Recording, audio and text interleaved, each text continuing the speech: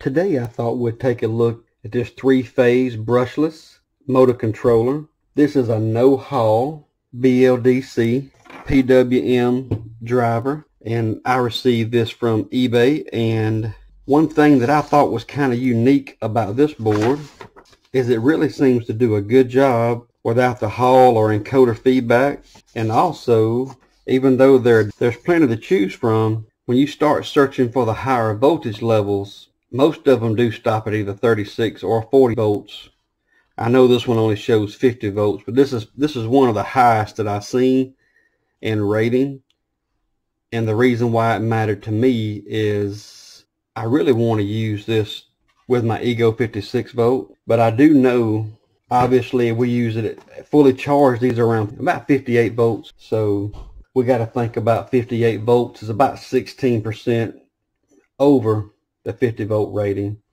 This particular battery is one of my first repair packs, and for this exact purpose here, I have run this one down to about 51.7 volts.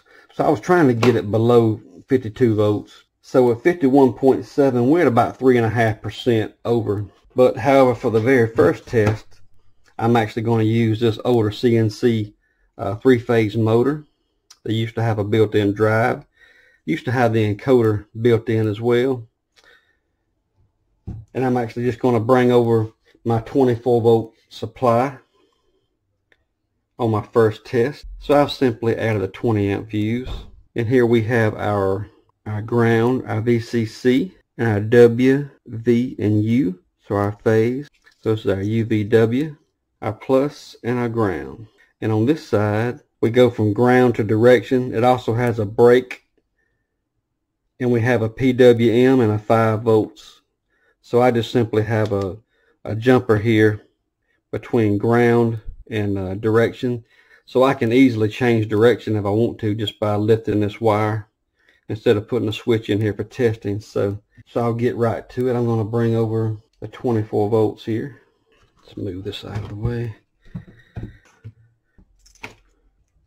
Go ahead and hook up our motor phases.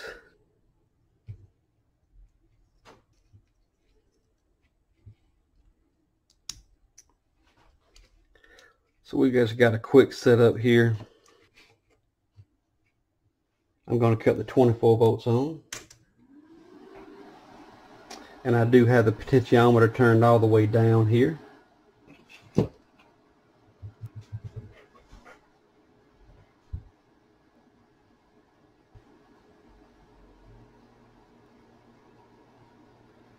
And that is pretty smooth.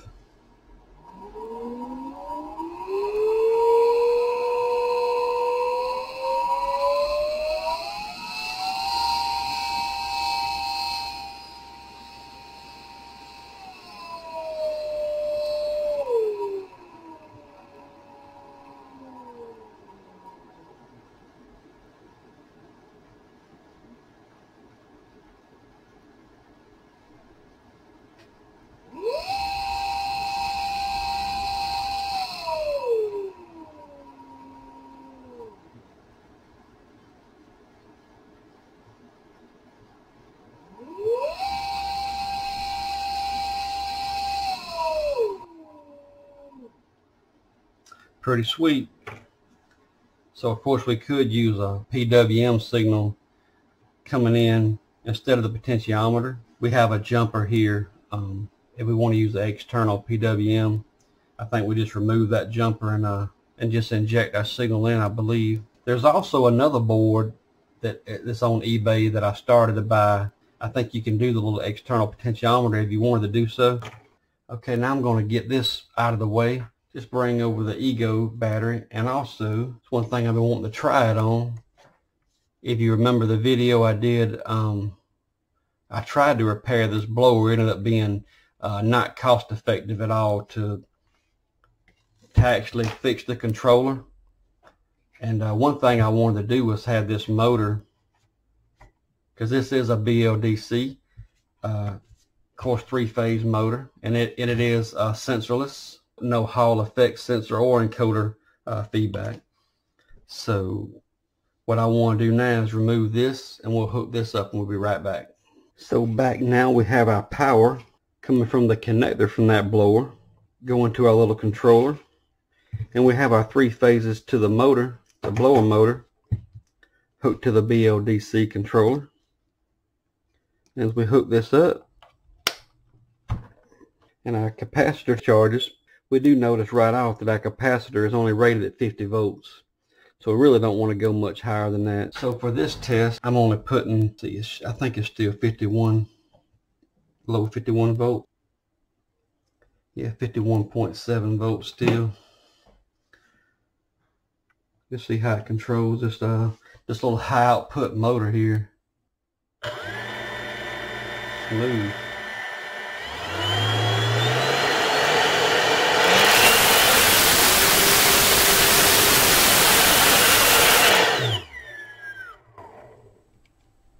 Wow.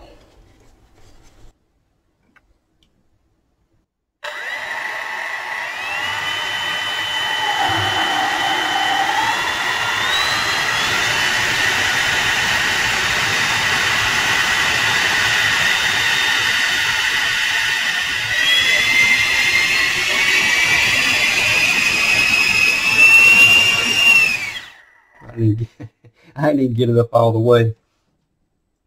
I think I'm going to flip it over, and instead of reversing the leads, I'm just going to just take loose the direction, and it should change. So that should change the direction there instead of swapping the leads, make it easy. And now it should kind of push up and hover here.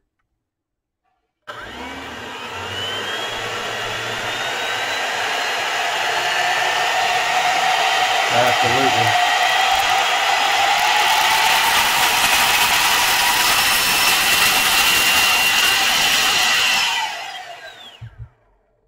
It's working very, very well. So back now, I had to move a few papers out of the way. You couldn't see it, but I had papers flying everywhere.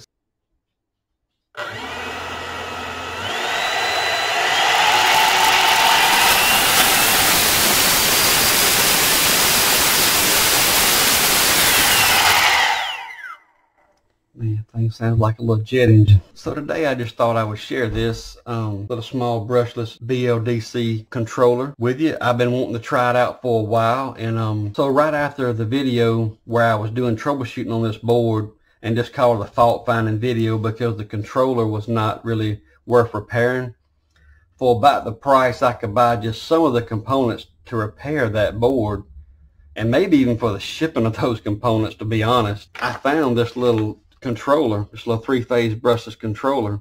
So I just thought I would share it. It's not ideal because if it went to 60 volts, I think we'll be covered. But because it's only 50 volts, I'll be scared to put a fully charged battery on it.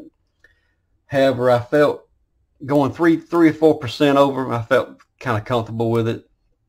But still, you don't really want to go over on the voltage rating. But that actually did work very well. So just thought I would share that if you need something similar. And for 40 volt stuff, it will probably be perfect. So you just put your voltage in. Like our first test, I just put in our 24 volts DC on a 24 volt servo for the initial testing, and it works seamlessly. So I only have the 2 that I tested here, but both of them just work phenomenally. So if I would have had this in hand when I was doing my troubleshooting on the blower, instead of saving it for parts, I probably would have just tried to repair it, even though this is just slightly larger than the controller that was in it. Hey, I would have mounted a project box on the outside or something and got the blower functional. I may have would have had to use batteries less than 50% charged or so, but nevertheless, I still could have used it, and I still have all my components. I could still put it back together and do it if I really wanted to. It was a spare blower for me. I had bought it as a non-working unit, as mentioned in the video. Just want to see if I could get it going. We had some luck with some chainsaws and an Ego battery BMS board and things, so I just thought I'd give it a shot. It just had so many bad components it got beyond economical repair. So we just called it a fault finding video, but this actually would be an alternative. If we see one at 60 volts rated, it will be even better. So back now with a charged battery. It's almost fully charged. We're reading about 57.5 volts.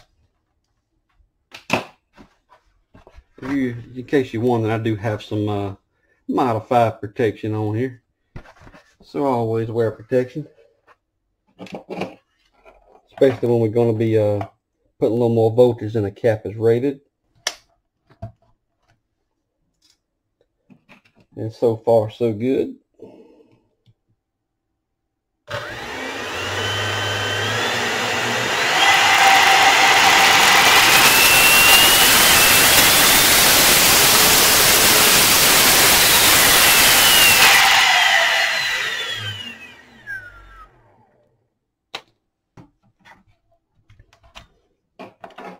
Even though it did push the limits on it, it did work at 58 volts if you did need it to do so.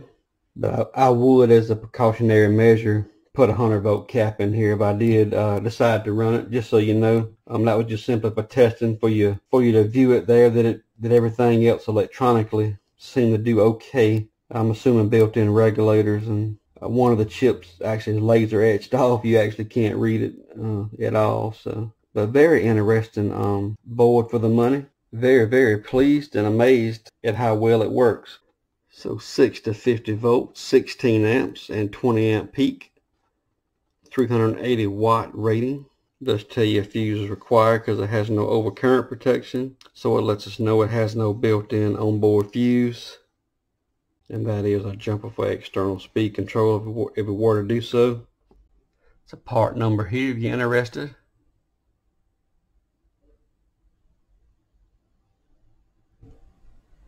Must be the date code. I hope you enjoyed that look into this brushless motor controller. If you liked the video today, please like, share, subscribe, and thanks for watching.